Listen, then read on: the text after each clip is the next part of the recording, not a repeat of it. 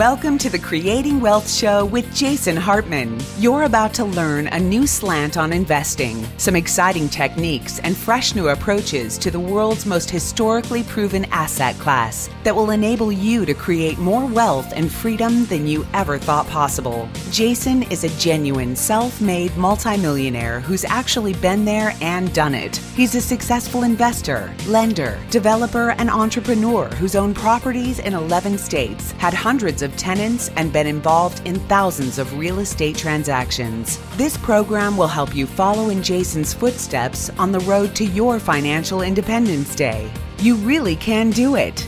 And now, here's your host, Jason Hartman, with the complete solution for real estate investors.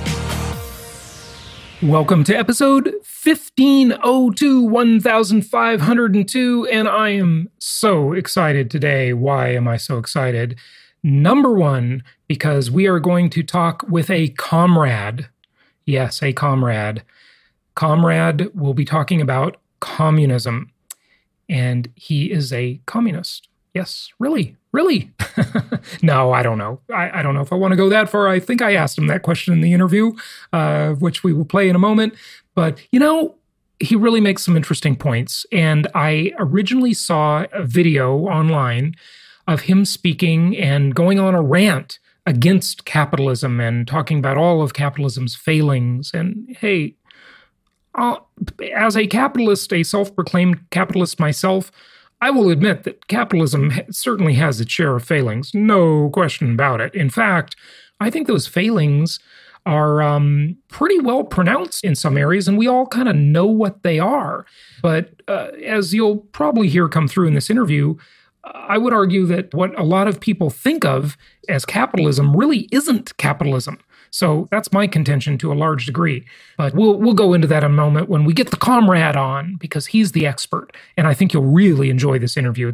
It's a pretty spirited interview. And he's a good guy. I like him. He's got a good demeanor and really makes some salient points. So take it for what it's worth. You don't have to convert your political ideology, but you'll find it interesting, okay? And coming from me, here we've got a libertarian debating a communist. So it's interesting. It's like, reading the Daily Worker alongside a newsletter from, well, I don't know. I can't think of one right now, but anyway, whatever. You get the idea. Okay, but why else am I excited? I am excited because I have a speaker announcement, a new speaker announcement for our upcoming Meet the Masters of Income Property virtual conference. 22nd anniversary of this conference. You have been buying tickets like crazy, so thank you for joining us. All of those who went to jasonhartman.com/masters and got your tickets, good job on that. This is going to be a great event. And again, I got to tell you, in so many ways, a virtual event is just better than a physical event, because you can just pull from such a broader talent base, because the speakers, all they have to do is jump online with us for their speaking slot, and boom, they can. It's really nice. It's really nice. So very excited about this event. Now, let me tell you about this speaker. And before I give you her name, I just want to tell you a little bit about her, okay? So in 2008, George W. Bush appointed her to the President's Council on Financial Literacy, okay? And then during the Obama administration, she was on the President's Advisory Council on Financial Capability. I guess, I don't know if that's the same exact thing inside the White House or if they changed the name of it when the administration changed. Not sure about that. But she was in a ceremony in the Roosevelt Room in the White House. So in these two presidential administrations, she worked with a council composed of 19 members from business organizations, faith organizations, and nonprofit community organizations to shape the course of a financially literate nation, which is sorely needed, as you know. I mean, that's what we endeavor to do. That's what my charitable foundation endeavors to do. And again, my foundation, I haven't talked about that in many years. That's simply my own money. I don't take any donations, and I just use it to increase financial literacy and for some other causes that we like. And that's what that does. So the council was charged with gathering information about financial literacy and its condition across the United States, recommending improvements to national policies, to the president and the Treasury Secretary, and to assist the American people in understanding and addressing financial matters. Here's what President Bush said about her group and her involvement in it, okay? We want people to own assets. We want people to be able to manage their assets, said President Bush in his remarks. We want people to understand basic financial concepts and how credit cards work and how credit scores affect you and how you can benefit from a savings account. Okay, now, obviously, that's only to an extent. You know what I'm going to say about that because you've got to invest it after that. That's what we want. And this group of citizens has taken the lead, and I want to thank them. She was Women of the Year in 2013, recognized by the National Bank of Arizona, who honored her with this award. She got the Positively Powerful Women Award for philanthropic leadership in 2012, and she has written a bunch of books that you already know what they are. In fact, she co-authored an entire series of, I think, 10 books that you know very well. And she is going to be talking to us at Meet the Masters about her fantastic book that I bought a copy for everyone in the Venture Alliance Mastermind a couple of years ago because I just love this book. I was so surprised. And the title of it, it was really not what I thought. I'll put it that way. But this book is great. And it's from the author of Think and Grow Rich. Of course, that's Napoleon Hill. But she worked with the Napoleon Hill Foundation and created this book that you've probably heard of. It's fantastic. It's called Outwitting the Devil, The Secret to Freedom and Success. And of course, that series of books that I talked about a moment ago, that would be none other than the Rich Dad, Poor Dad series. And it's my pleasure to announce that we will have Sharon Lechter speaking to our group on Friday evening to kick off our virtual Meet the Masters conference. And that is going to be absolutely fantastic to have her. It's our first time having Sharon at one of our events. She's been on the show before over the years, and she also guest hosts my Women Investing Network podcast, the WIN podcast. That's the acronym. Go check that one out if you are so inclined. And Sharon guest hosts that for us once in a while. So it's great to have her involved there. And she will be at Meet the Masters. So get your tickets, jasonhartman.com/masters. Be sure to do that. And before we get to our guest and we talk to the comrade, I've got a couple of updates for you on some interesting things going on in the marketplace. So foreign buyers. The United States has been very successful economically by really being very open to FDI, foreign direct investment, where foreigners can directly own assets in the U.S. This is a very easy country to deal with in that respect. Some countries, they cut red tape lengthwise and they just discourage people from investing in their countries. And so this is a big deal in the U.S. real estate market. Hey, if you practiced traditional real estate where I did for, about 19 years in Orange County, California, Southern California, you would have seen the impact of this. It was mind-boggling. The number of foreign buyers just boom, boom, boom, snapping up real estate that Americans really kind of failed to appreciate sometimes. And these foreign buyers just bought it up like crazy. Well, I live in Southern Florida area, I guess a little north of Southern Florida or South Florida. And a big market for foreign investors is none other than Miami and Fort Lauderdale. Now, this tide has turned a bit. Not extremely, but it's definitely turned, okay? So I'm looking at a Wall Street Journal article right now that says foreign home buying dries up, easing the way for domestic buyers. You know, there's two sides of this. Foreign buyers definitely crowd out domestic home buyers. And when you have more buyers in a market, naturally, they're attacking a limited supply. And so they're going to drive prices up. We've seen this in many areas all around the world, certainly in the United States, in Dubai, in Canada, the main cities of Canada, Vancouver, Toronto, Montreal, right? A lot of foreign buyers in these areas, as well as many other places around the world. And so this is a change. But we've got to understand what segment of the market are we really talking about here? And I will tell you that the major segment of the market that these foreign buyers are going after is higher priced. It's expensive properties. I couldn't believe, frankly, I felt so envious so many times when I was back in traditional real estate in Southern California, because I would see a Chinese family or a Middle Eastern family that was a client of mine, and they were buying expensive properties for their kids. I mean, I remember talking with a Middle Eastern couple, and they wanted to have me find them a property in Crystal Cove or Newport Coast, where I lived in Newport Coast, for their son who was going to college at UCI.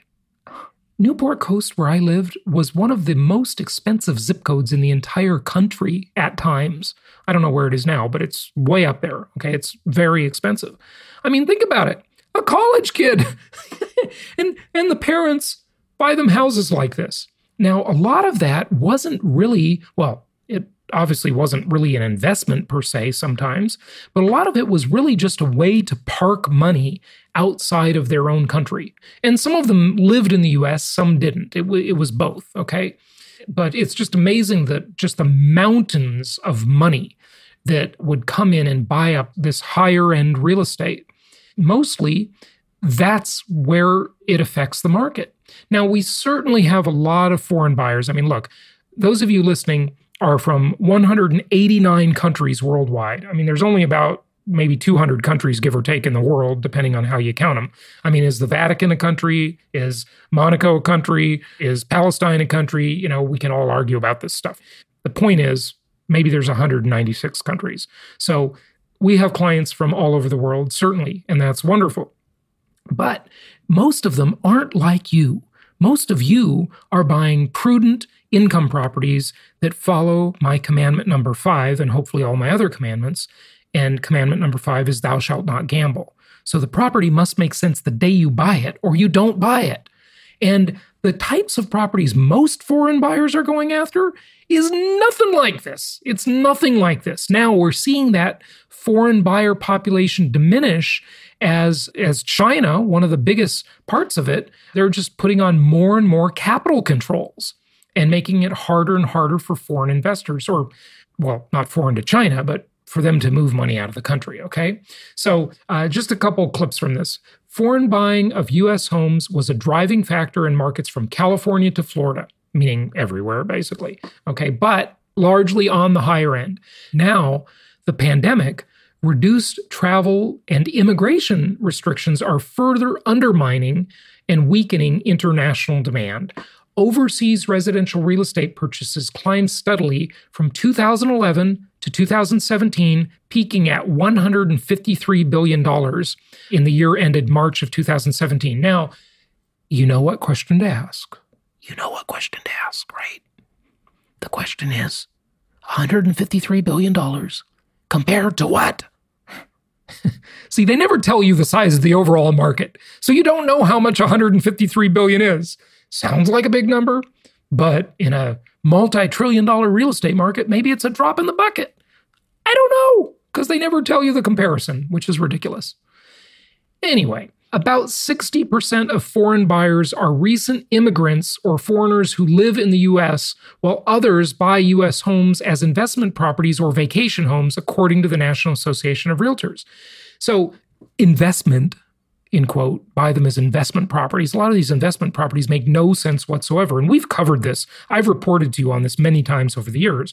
But all you have to do is look at any of these big, expensive, overpriced cities in which you should never invest in these silly high rises that are completely overpriced with massive association fees that are $1,000 a month. Maybe they're only $700 a month. What a bargain.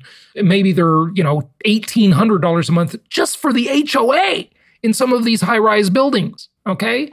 And you look at those buildings and you drive past them day after day after day, or I should say night after night after night, and you see like there's no lights on. Well, it's because a lot of these buyers, especially Chinese buyers, they just buy them and leave them vacant.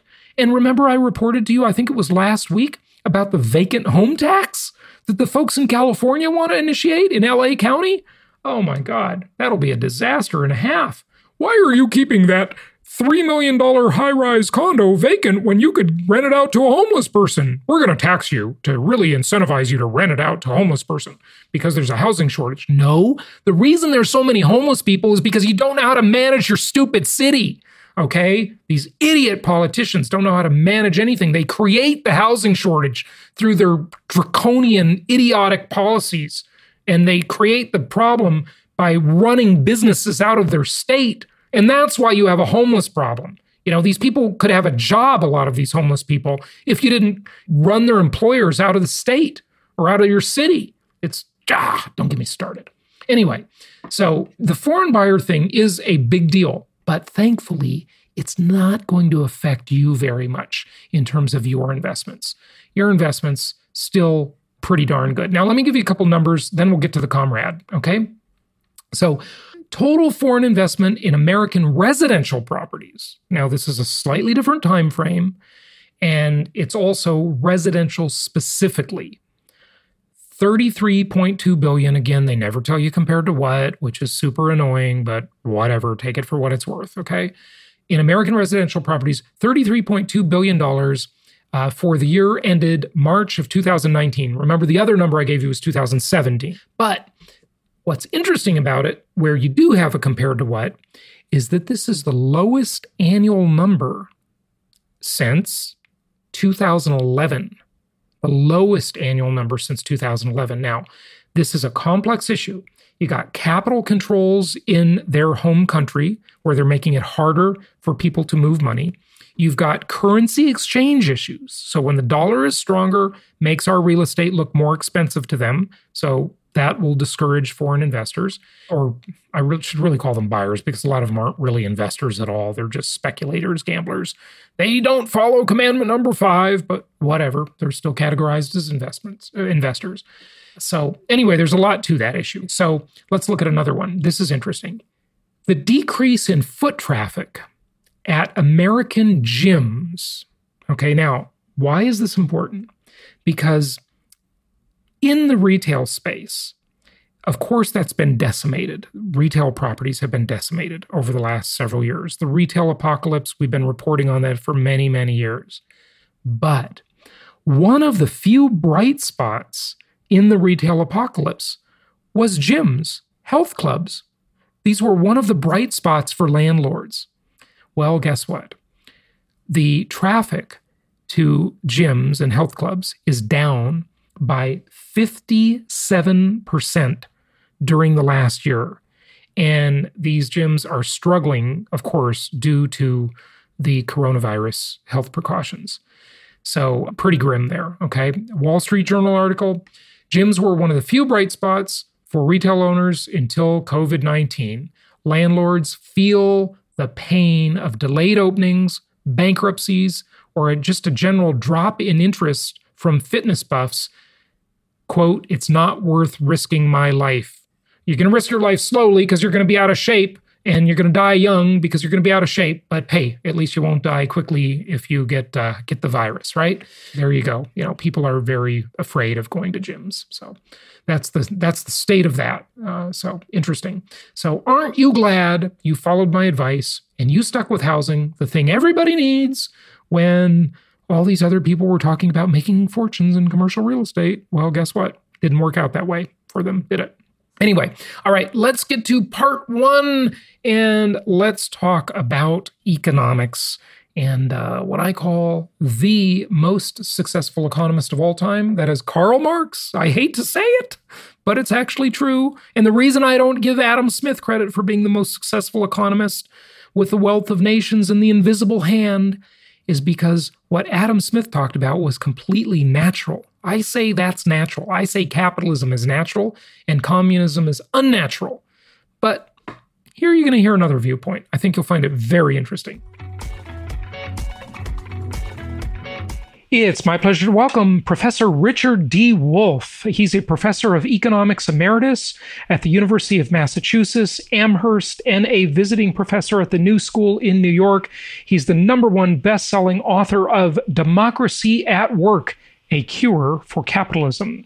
And Capitalism's Crisis Deepens, Essays on the Global Economic Meltdown, and the new book, Understanding Marxism.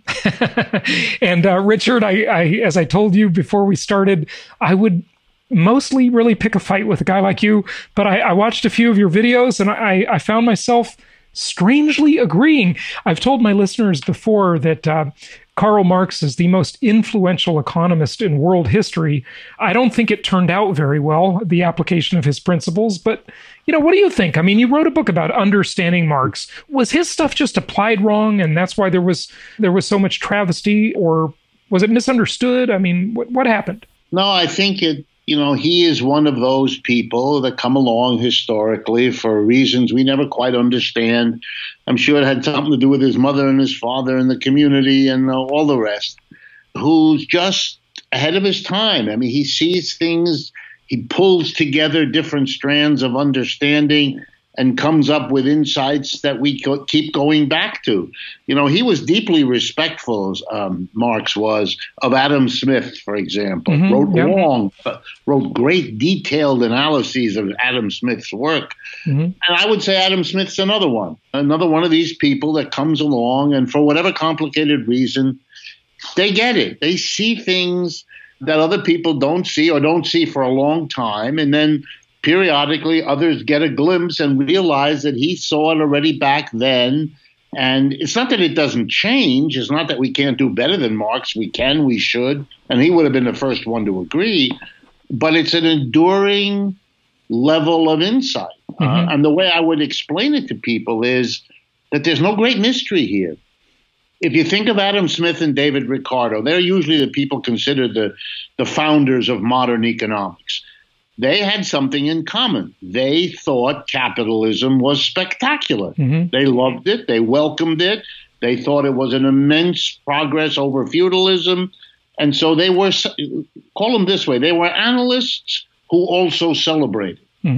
What Marx was, coming after them, what Marx was a person who said, I agree that capitalism could have and should have brought the wonderful things that Smith and Ricardo thought they would. They thought capitalism would bring, in the slogans of the French and American Revolution, liberty, equality, fraternity, democracy. Marx loved all of that. But he felt, coming, 50 years later after them, that capitalism had come, but it hadn't brought the gifts. It didn't bring the liberty, equality, fraternity, and democracy.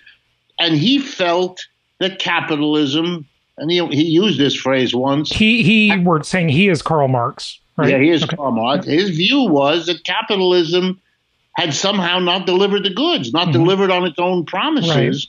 Right. And he posed himself the question, why not? And again, make a long story short, his answer was that inside capitalism are the reasons, the blockages, you might say, for why it couldn't deliver on the promises that it made. And his life's work was to show how and why capitalism prevents the achievement of liberty, equality, fraternity, and democracy.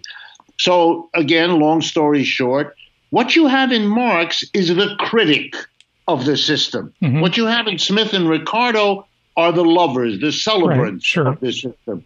And a balanced education in economics should include both. Yeah, fair enough. Of course. Yeah, like if you want to study, I don't know, French literature, read people who think it's the greatest thing, ever, and read people who are critical of it, and then make your own conclusion. Yeah. The only thing that motivates Americans like me to have a little bit of an edge when we talk is that we were denied that. Look at me. I'll speak very personally. I'm a product of America's elite education. I went to Harvard as an undergraduate. Then I went to Stanford to get my master's degree, and I finished up with a PhD from Yale. It's like a joke, right? Yeah. Here are 10 years of my life. And hear me now. I was never assigned a word of Karl Marx in those three institutions in terms of his mature economic analysis.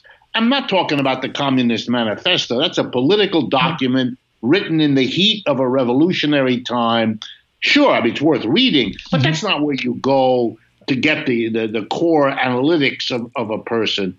So I feel kind of ripped off by American education, that they were so frightened by the Cold War when I was a student that they almost took pride in not having anything to do with Marxism, socialism, communism, any of that stuff. It was all disloyal somehow. It was all scary.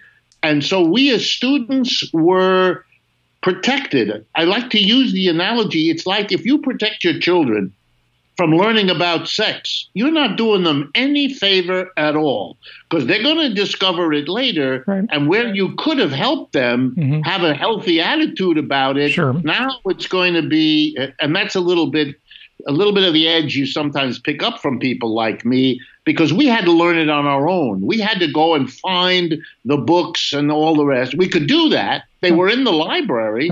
The censorship wasn't 100%.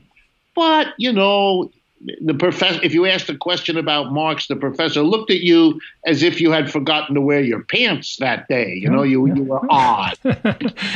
But not in a modern university today, some on the right would argue. Anyway. Just a footnote on that. I am occasionally confronted by that. And it's one of those moments where you say to yourself, do we live in different planets? I mean, I've been a professor all my life in half a dozen American universities. I've given lectures at least 50 universities in my life.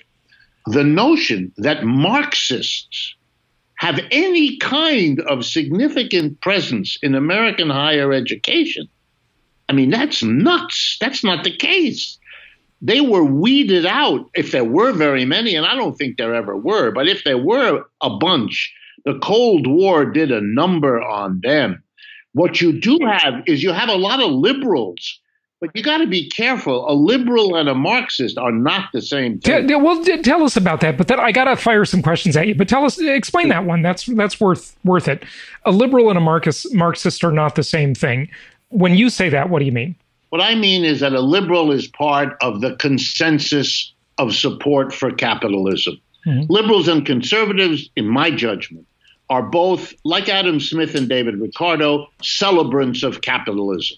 They have some disagreements about how you best support and help and endorse capitalism. The conservative tends to believe, a la laissez-faire, that the government should keep a minimum position, a minimum role, interfere as little as possible, either not at all if you take it to libertarianism, or minimally maintain the currency and courts and police and military, but that's it. The infrastructure, Right. The liberal says, no. You leave capitalism to its own devices.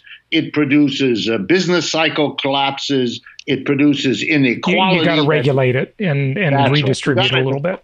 And you have to control it. You have to limit it. The only agency capable of doing that is the government. And so the proper support for capitalism is to have a judicious, targeted interference by the government in an ongoing way, in these sixth manner, and in a periodic way. So if we've got that spectrum from libertarian to conservative to liberal, then what's a Marxist? Complete redistribution?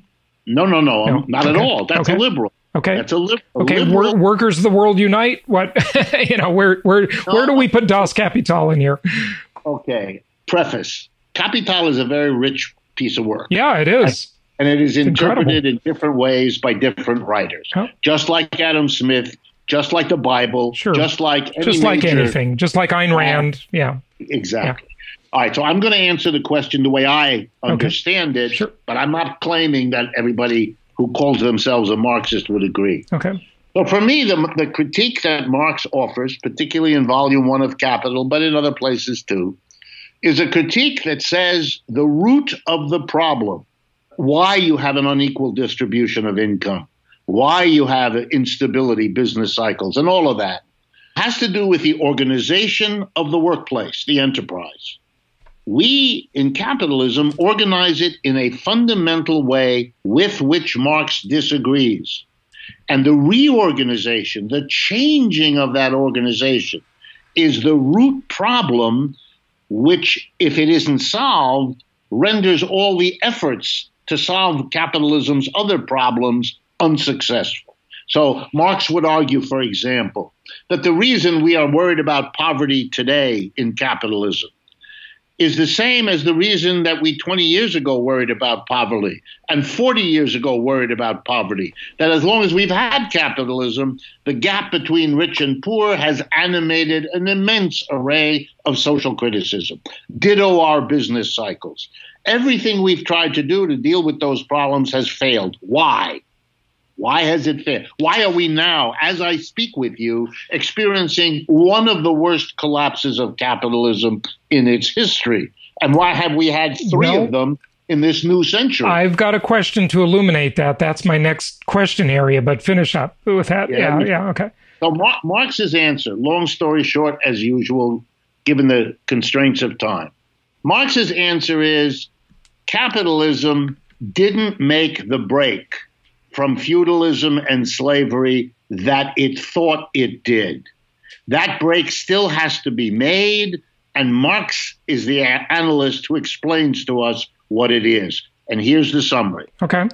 In slavery, you divided the people involved in production into two groups, master, slave.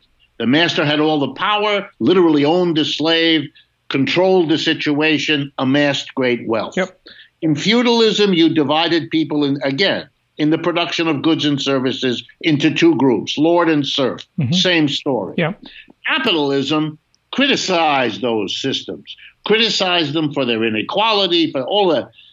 And it promised to break from that. That's what the French Revolution and American Revolution slogans were about. Yep. But it failed. And the reason it failed is it replicated the split. Only now it wasn't lord and serf or master and slave.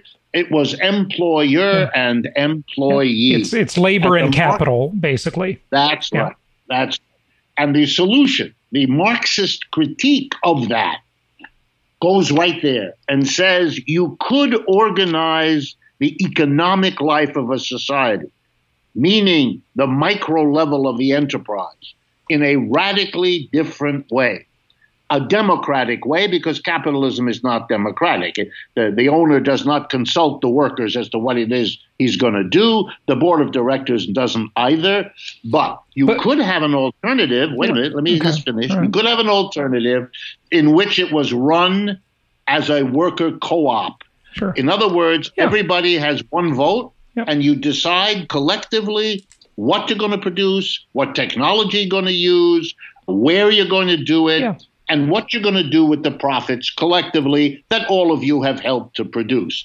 Marx's argument is that turning the enterprise into a community, hence the word communism, is the way forward.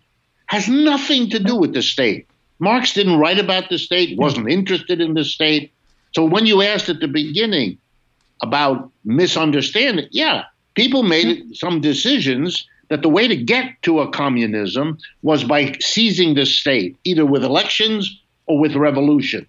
And then they got a little bit waylaid along the way. They got really entranced with the state, and you got this peculiar 19th and 20th century aberration, I would call it, in which they focused on how you get to, rather than what Marx said was the place you were going, and ended up stuck in the middle with a very powerful state, but they couldn't make, because they didn't understand how to do it, the transition. So they ended up with what we would call state capitalism and not a transition. Right. So I'm guessing then you would say that the former Soviet Union was not Marxist. It did not have a Marxist system then, right? That's right. Okay, because the government administrated all of the co-op, if you will, versus the workers with the company.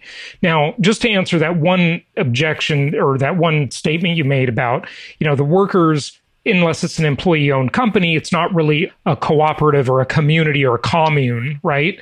And that is rare, okay, but it does exist out there. It does. But the argument any capitalist would say to you is, look, it's a free market. The employee can just go somewhere else. They don't have to work there. So they're not a serf or a slave, or they're not indentured either, right?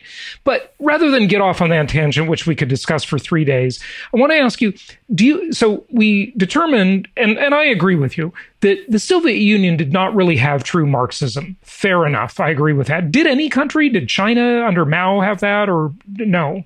Well, I don't know what pure Marxism is. Right. I would rather use this language. Okay. They interpreted Marxism in their way. Look, right. Karl Marx dies in 1883. So we are basically 150 years since Marx died. Right. In that time, his writings have become important in every country on the face of this earth. The spread of Marxism found in every corner of the planet, people excited, buy it, absorbing it, using it. Sure. Like I said, he's the most influential economist of all time.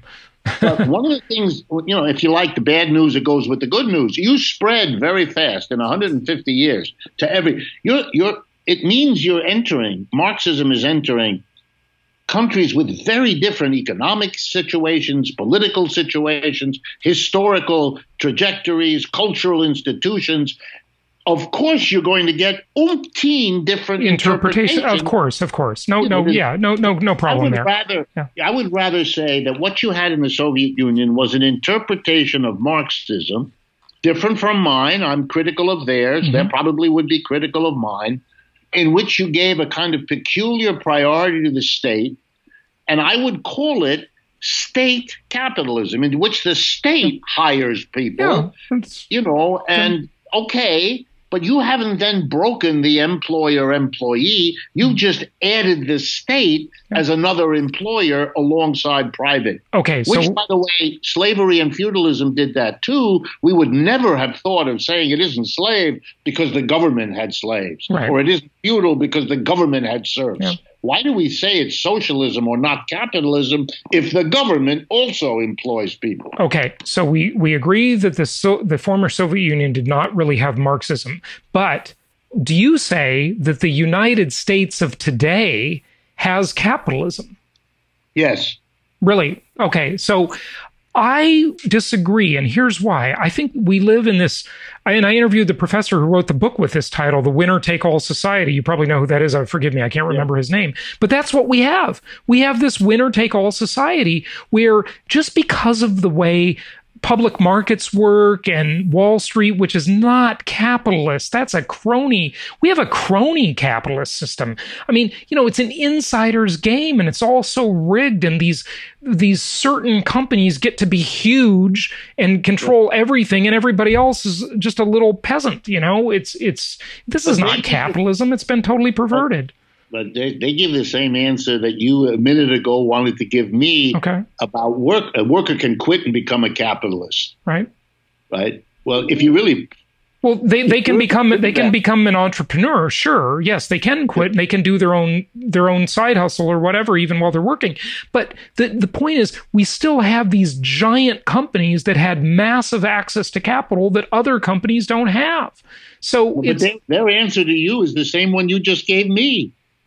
You can go out and borrow. You can go out and issue shares of stock. Here comes the punchline, which no one wants to say because it's ugly. Mm-hmm. If you weren't stupid or backward or incompetent, you would have been Amazon too. Yeah, right. Jeffrey Bezos wants us all to believe that he's just smarter than we are. And he got there. We could, but we didn't make it. Okay. That's like telling the worker, you could be a capitalist. There's a reason why a very small number of people are capitalists and a very large number of people are workers. It sounds like when you say capitalist, you mean entrepreneur. Those are synonymous, right? In your lexicon? Employer. Yeah. I like the word employers, right? All right? For me, there are structural reasons that keep the capitalists, the employers, a small number, and the employees large. Right. I don't attribute that to smarts. I don't attribute that to personal differences. We have differences, but that's not the explanation. The explanation is a system that reproduces these divisions generation after generation, just like we have monopoly powerful companies on the one hand and a mass of junior partners of those big guys on the other. And for me, capitalism is what it is that reproduces these divisions. It's the set of institutions that makes a few people employers and a few among them giants who are able over decades, sometimes even longer than decades, to hold on to what are effectively monopolies, as we call that in economics, like Amazon or Facebook or Google or a whole bunch of others that you can name. And they push back. They hold on to their monopolies by constantly spending a ton of money on lobbyists. To tell us, lobbyists to keep the laws in place that secure their monopoly, but ideologically to tell us that they are just smarter and quicker and better equipped, and they're getting their reward for their superior performance. In economics, we teach this absurd theory called marginal product, and we explain that one worker gets more than another because he or she is more efficient or more productive. I tell you, as a mathematical economist, that's complete nuts. That there is no way to measure that. This is make-believe, but it's very powerful ideologically, like many make-believes in your human history have been. This will be continued on the next episode. Thank you for listening and happy investing.